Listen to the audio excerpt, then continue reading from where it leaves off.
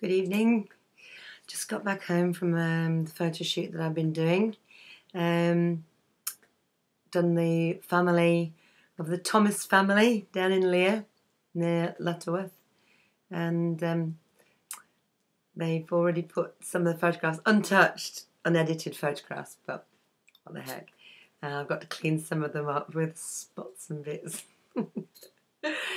And I got some pasta meatballs for tea, which was lovely.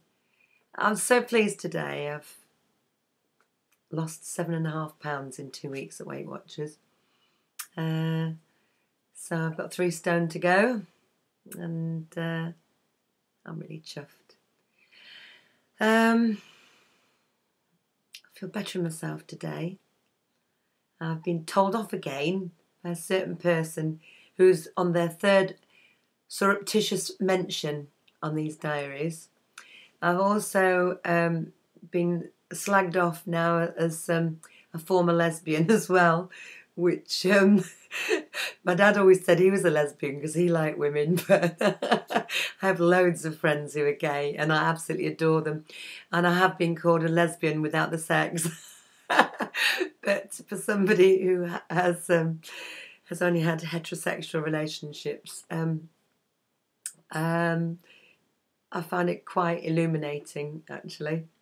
But there you go. Maybe that's why the Frog Prince left me. Maybe he found out that I was a lesbian, really, and didn't like men. Anyway, I'll stop being facetious and just say, so, more update today. I've kept myself busy. It's 10:30 in the evening. And I just want you to know that I accept I'm putting myself out there for criticism doing the Froglet Diaries.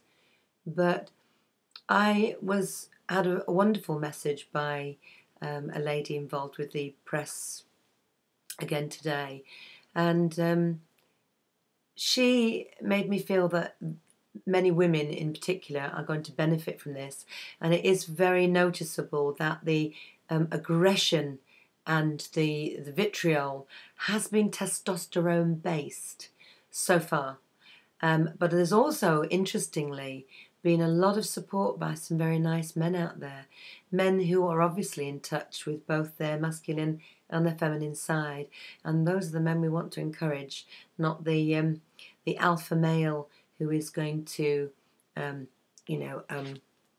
possibly be more likely to let us girlies down. The ones that were kind of like vitriolic and a bit like scornful, I do wonder if as they don't seem to see this as kind of like the truth or fair on the bloke, whether they're more likely. That's why maybe men sometimes have affairs in particular. I mean, I don't know. I know women have affairs as well, each to their own. But for me, the most precious gift I could give any man that I was with was my love and my body, and to be intimate with them, not just physically, but mentally as well.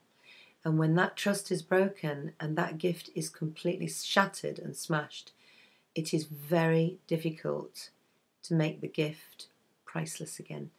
And what happens with the gift then is, if you can make it better, it will always be slightly chipped or slightly tarnished. And that's okay, sometimes. But wouldn't you love to just have somebody that treasured that gift as you did? I would. Night night.